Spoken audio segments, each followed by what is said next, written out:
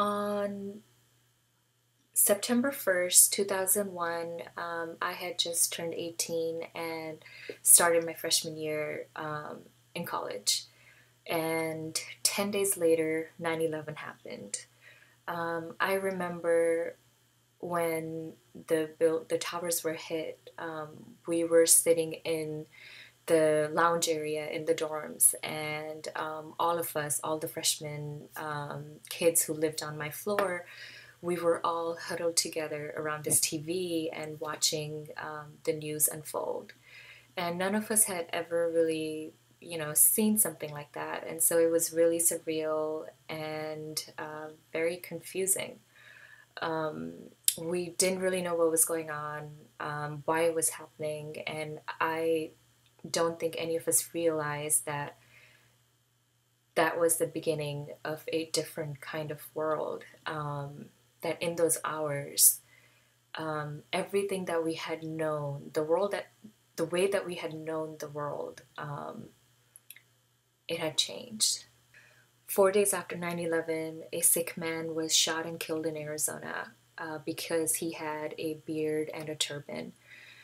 This was really disturbing and marked the beginning of about probably over 300 incidents of hate crimes against Sikh Americans that were reported, months after 9/11. These included beatings and killings of Sikh Americans, burning of Sikh temples, and harassment of Sikh individuals on the streets. This was a really scary time for my family because my family also practiced Sikhism.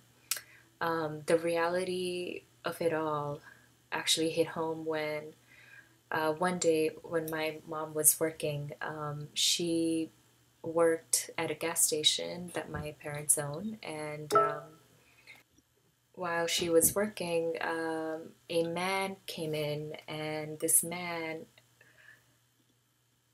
comes up to her and starts shouting at her and tells her, uh, starts calling her a terrorist and telling her to go home. And if she doesn't go home to her country, that he will kill her. And my mom responds by saying in her broken English that she's not the terrorist, that he is, and that he should go home because he's the one with the beard and he's the one making these threats to her. And I think he was just taken aback by my mom's response and walked out of the gas station. And so, like, minutes later, my mom calls me and she tells me, you know, the details of what had happened. And I just couldn't believe it. These were stories that we were hearing in the community from other people, but I couldn't hear that this had happened to my own mother. And my parents were really scared for a while. They actually, I remember they bought us those um, American sticker flags to put in our cars and to put on, my dorm room door, to show that we were patriotic or American. And I took the flag because I wanted my parents to feel at ease, and I didn't want them to worry about me because I wasn't living at home. But at the same time, it really made me feel uh, this anger at being seen as not being American or having to prove that we were American. And the funny thing is that I was actually in the US Army reserves at that time. So I was in the military, and a few years later after this, I would actually be deployed and would spend a year in Baghdad. But this fear that ignorant people, you don't really know what ignorant people are capable of, and this climate of fear that was all around after 9/11 really was it still gives me goosebumps to this day. um,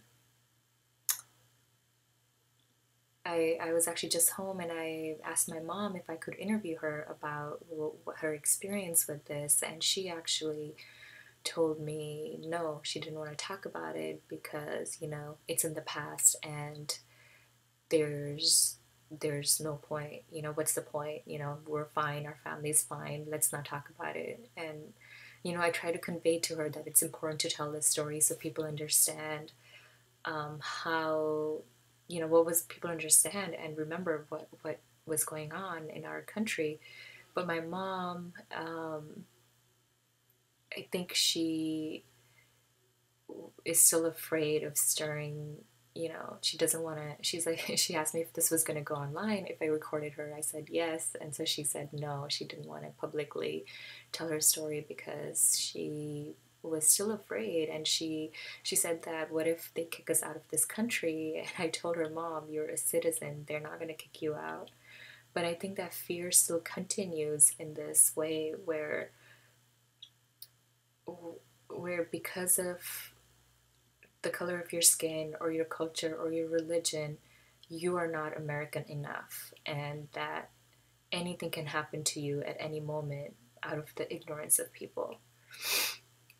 And so I wanted to share this experience because I think it's our moral obligation to preserve these stories, so that the future generations, you know, have a first-hand account of our experiences and they understand how this event changed who we were, and how and learn how we responded collectively in times of crisis. And this project that Ryan is doing is incredible, and I hope this project, you know, makes us all reflect and think about the ways that the world has changed and where we're headed. You know, post 9/11, so much of our privacy and freedom has been compromised in the name of security, national security, and I think there are some really important questions to raise. The climate of fear is not over, you know, not just for my mom, but for the larger American population.